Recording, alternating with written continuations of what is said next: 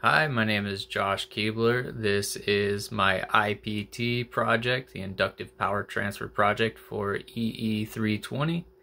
Let's take a look at the circuit. So coming into the circuit, I've got a 9-volt battery, and that is powering a DC buck boost converter.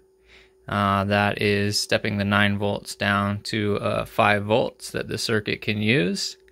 That is then going to a TLC 555 CP timer, and that is running in astable oscillator mode. That is giving me 153 kilohertz. We can see it on the scope there, 153. I'm running the oscilloscope probes off of pin 3, the output there, so that's what we were seeing. 153 kilohertz seems to be the magic number. If I lower it, I lose efficiency. The light doesn't stay lit up at a greater distance between the two coils. Let's get back to the circuit here. So we've got the buck boost converter powering the 555 timer. That is running as an oscillator to a MOSFET TC4422A, which is driving the coils, and then we've got a filter capacitor there on the output.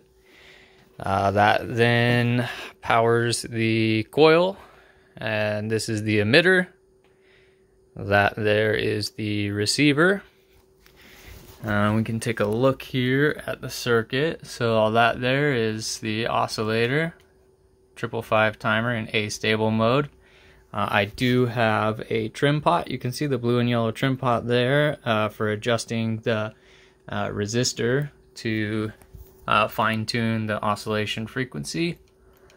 If we go up here, there's a small schematic of the cheap DC to DC buck converter. You can get on Amazon. That's where I got mine. Oh, and the receiver. The receiver is a bridge rectifier circuit with an inductor and a capacitor and a current limiting resistor. Let's turn the lights off and we'll take a look at the circuit.